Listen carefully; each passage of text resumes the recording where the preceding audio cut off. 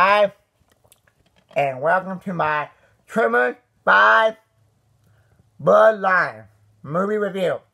Now, this is my last movie review of a Tremor movie until the new one comes out in May called Tremors: A Cold Day in Hell. And I will definitely be buying that movie, doing an opening of the box, a DVD review of it, and a movie review of it, okay? I'm a Tremors fan. I grew up watching Tremors, having Tremors on VHS, okay? Came out in 2015, the hour and 39 minutes, and got the guy with the machine gun and all the weapons and stuff back in it, Michael Gross, okay? And rated PG-13, okay? All Tremor movies are rated PG-13 except for, you know it? The third one. The third one was the only one that was not rated PG-13. Tremors 3, Back to the Future were rated PG. Okay? So, this one right here was the only one that was not rated PG-13. Tremors 3, Back to the Future was the only one that was rated PG, not PG-13. Okay? And Tremors 3 to now, it all had Michael Gross as the main star. Michael Gross was in Tremors 1 and 2, but not as the main character. Like the first one, the main character was Kevin Bacon, and the second one, Fred Ward. Okay? But Michael Gross, Burt Grumman got all the machine gun stuff he was throwing in the first two, but not as the main character.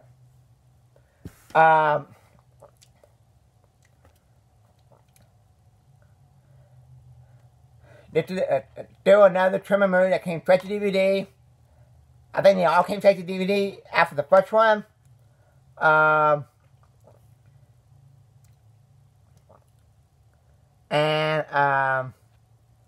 like the movie, but I don't think it's that good as the first three. The first three will always be the best, in my opinion.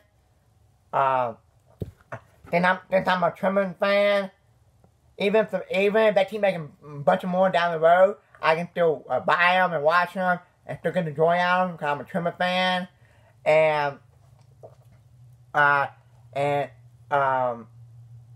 So, but I can tell you it wasn't really that good. But if you're a Tremors fan, you can still enjoy it and watch it and still enjoy it as being a Tremors fan like me. I like it.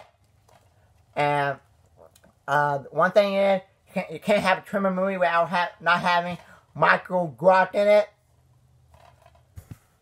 When I think of Tremors movie, I think of Michael Gross. Because Michael Gross is his franchise, except for the first one. The first one, the original one, is Kevin Bacon movie. Okay? The first one is Kevin Bacon movie. Okay? But if you look at the whole franchise, it's Michael Gross.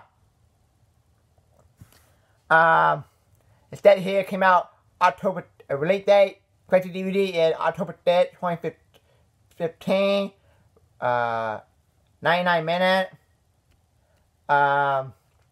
If you grew up watching Tremors, you know they're not called Tremors, they're called Graboids. And so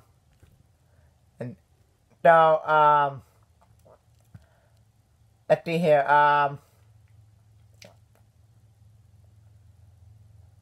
In this movie, they go to South Africa and they invade and battle with the creature that discovered an even more legal creature.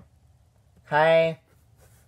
And they track down in South Africa a blaster. Okay? But Tremors are called Graboids, not Tremors. And Tremors 5 still got some a good fun moment in it. But like there's some stuff in the movie that's stupid, but still funny moment. Like where Michael Gordon in the cave, and he hide, so he put some pee over his body, kind of cool stuff off and stuff. It's just some funny, stupid moment. But I still think the first three are the bad. So I like it. I don't hate the movie. I don't like it as much as the first three. The first three are the bad. The other one I grew up watching over and over again. And then one day when I found out about the fourth one, I had the only way to buy the fourth one was to get it from the Tacker Pack. And then one day I went to Walmart and it was at the front, you know, back in by the DVD section, but by the new release date. I was like, wow. I took off the shelf and bought it. I was so happy.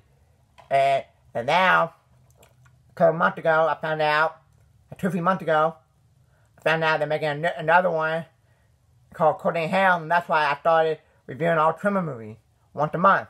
Okay? And so, thank you for watching. And before I go, I can give you my grade of the movie. I'm going to give it the same grade I gave Tremors 4 The Legend Began. I think I like Tremors 4 The Legend Began and Tremors 5 Bloodlines a D. Because I think that there's one cool thing in the movie I like when they fight this ad grabber, ad blaster. That's what they call in the movie, but Tremors is called Grab Boy, and there's a really awesome cool thing in the movie that I like. And if you've seen the movie, you know what I'm talking about. Where they have an awesome fight scene, in my opinion, on the bridge. That's like the best thing in the movie, and not a notorious bad movie, but that's like the best thing in the whole movie. But they had stupid thing like that, stupid thing where where Michael got in the cave, put pee all over his body, cool stuff off. Stuff like that makes the movie dumb and stupid and not good in the franchise. But if they would kept having more cool things like the fight scene with the grab boy on the bridge, then the movie would have been awesome. The whole movie would have been awesome. But that's my favorite thing when they fight the grab boy on the bridge. It was awesome. And so I'm gonna give it a D, the same grade I gave it a Tremors 4 The Legend Began. Cause that one thing I gotta make it up for the whole movie. They gotta have that. They gotta have a cool thing like that throughout the whole movie to make it awesome. Okay. So I like it. I give it a D. And I can't wait for Tremors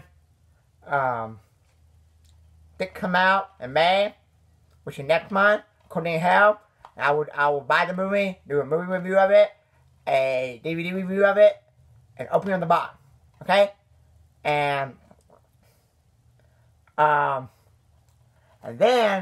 after I review Tremors 6, I'll ask y'all in my movie review of Tremors 6 which one is your favorite, which one is your least favorite, and all that stuff. Okay? And thank y'all for watching my Tremors 5 Bloodline movie review.